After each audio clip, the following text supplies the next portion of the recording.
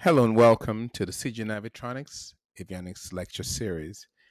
This series is dedicated to working and training engineers on how to certify a product.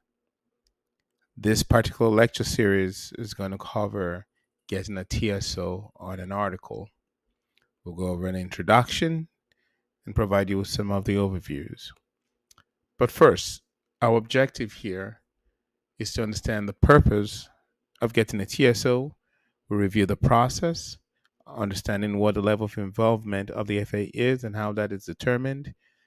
We'll look at conformity inspection, the approval process, tool qualification, configuration management, the artifacts needed, and the 4 stages of involvement with the FAA. But first, what is an FAA TSO? For engineers without an aerospace background, a TSO is not something you generally would ever encounter. Basically, the acronym stands for a technical standard order from the FAA. And what does this artifact entail?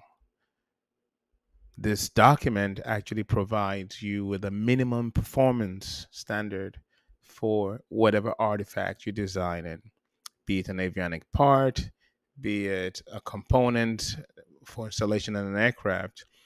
The TSO related to that article gives you the minimum required for that article to meet in terms of its performance.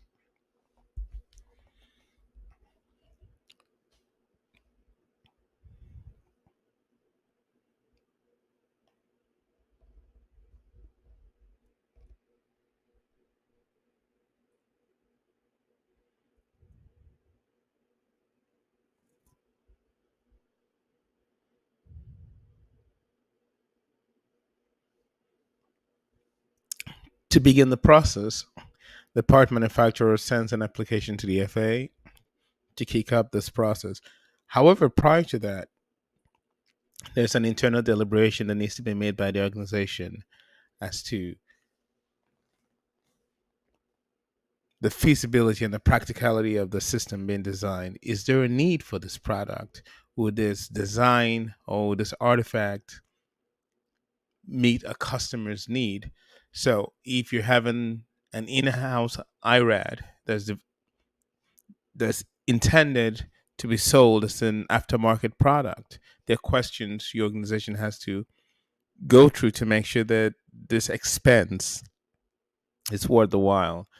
If this is from a customer, you go through the whole validation process from the customer requirements to your organization's the composition of those requirements to see if that's something that's achievable with the technology that's currently in hand.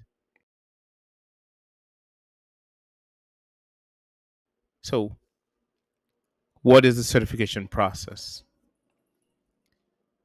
I've had to answer this question quite a few times working with young engineers and sometimes experienced engineers coming in from other domains into the aerospace sector.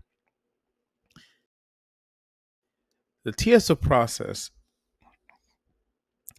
actually kicks off from cradle because you need to first define the high level functionality of the article you're designing. Now, this course is going to be tailored to avionic products. So, most of the references that we use are going to be reference to avionic components or system subsystems or system of systems. The next thing you're going to look at is the feasibility of the article plan for design. And then you have to do the research and see what applicable TSOs apply to your design. And I've put a link here, and there'll be a link below this video for you to search the different TSOs that are available on the FAA website. And for novel products, you have to look at other similarities because some novel products will actually pull in other designs that are already existent and maybe building on that, or it could be something completely novel, and that's something that you would have to do or work with the FAA to accomplish. Now, for this example, imagine we have to design a next generation satellite system. This is a communication system to be used on a civil aircraft, um, and to be used both in the flight deck and the passenger domain. This high level need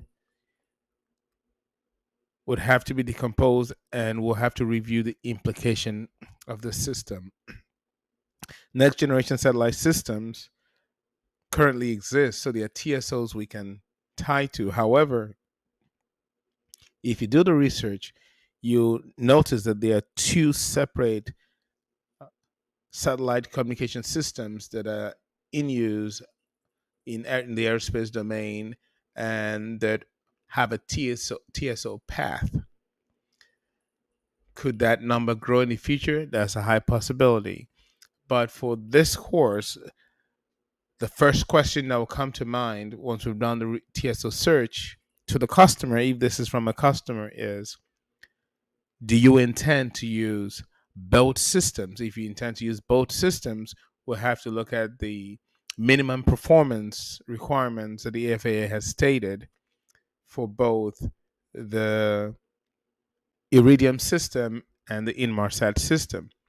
Thank you for listening to CG-Navitronics Lecture Series. We look forward to sharing more knowledge with you. And if you have questions, you can